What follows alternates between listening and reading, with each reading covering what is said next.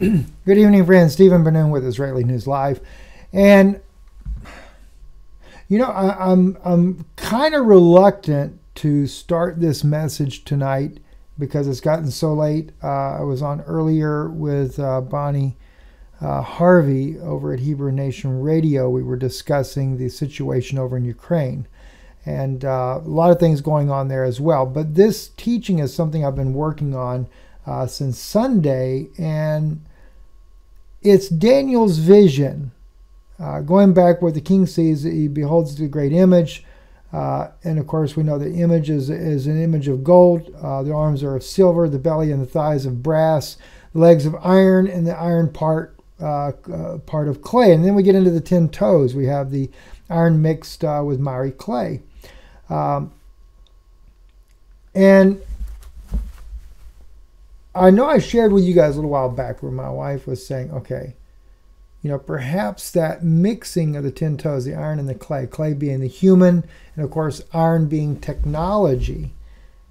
But when you begin to read the scripture on this, we find out too that they mingle themselves with the seed of men. See, right here, verse 43, and whereas thou sawest the iron mixed with miry clay, they shall mingle themselves by the seed of man.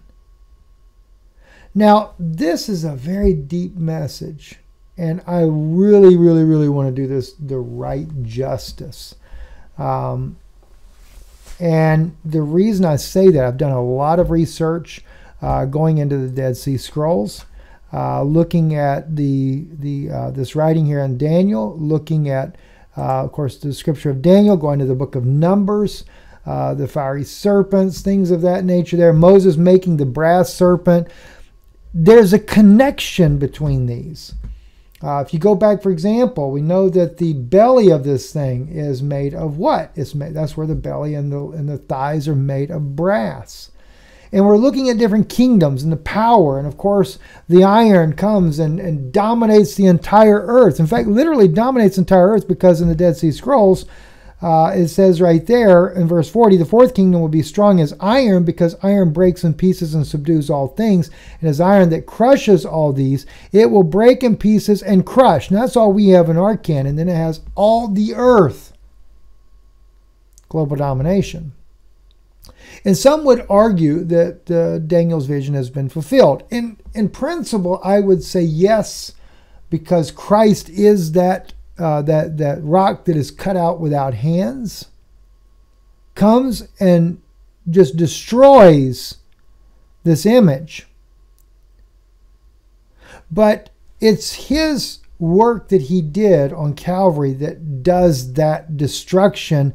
But I think what we're facing now is we're facing the fulfillment of that destruction in the days that we're living in now. And so as I was looking at this and as I'm going over this, I'm thinking to myself, okay, I want to get, you guys need to know what's going on here, but at the same time, I want to make sure we do this justice and that I don't just haphazardly put this together. Because the other thing that comes to my mind is when we're looking at this iron, all right, for example, let's go like this here. Jesus, when he was here, he said that the Pharisees, okay, were serpents, vipers. The reptilians. And what do we have in the days of Moses? We have Moses, the children of Israel bitten by the serpents because of their complaining and things that they're doing. They wish they were back in Egypt and had the melons, etc., and stuff like that. And then Yahweh sends in the serpents to take and bite them. And then they lift up the brass serpent, put him on a pole, and you can't help but wonder if that's not. Well, just think about it. It's the serpent, it's the Nachash kingdom at that time. Also in the times of Christ when he was here. But in that latter end, we deal with iron. And iron, of course, I can't help but think about Planet X coming. It is called the Iron Planet. What is it? It is a civilization of reptilians. So the whole image, the whole domination of the earth and everything is dominated by a reptilian race that has dominated from the time of Nebuchadnezzar all the way down to the very end of days. And so I want to go into this, and I want to go into this deeper with you guys and share these things with you, going into the different scriptures as well with it. Isaiah, you know, and the scriptures in Deuteronomy. There's so much that bears record with this, and you need to be able to see this. And again, like I said, going into the Dead Sea Scrolls. Actually, that's not the one I was looking for there. But there's other ones in the Dead Sea Scrolls that I want to be able to share with you and really do this justice, not just haphazardly do this. Also, too, and because I'm only just kind of highlighting some things that I want to share with you, let me share with you as well that I'm hoping to be able to catch up with some of the things that are going on in D.C., and not so much D.C., but what is going on overseas. I know that there has been some discussions about China and Taiwan. I'm going to be trying to share that with you guys coming up pretty soon. That may be over on Patreon. I'm not sure yet where I'm going to be doing that at. As well as the war in Ukraine. Where is it going? What's going to happen? There is a lot of talk of that war spreading into the United States. And that's a very real possibility. So I need to try to get an update on that for you guys as well. I don't know the answer to that, but hopefully we can find out more about what's going on there. And this video, if you haven't seen it, did Putin foil NATO-backed plot against Donbass? Really ought to watch that. The information was extremely accurate in this this video here. So I want to get you guys caught up on Donbass there. I'm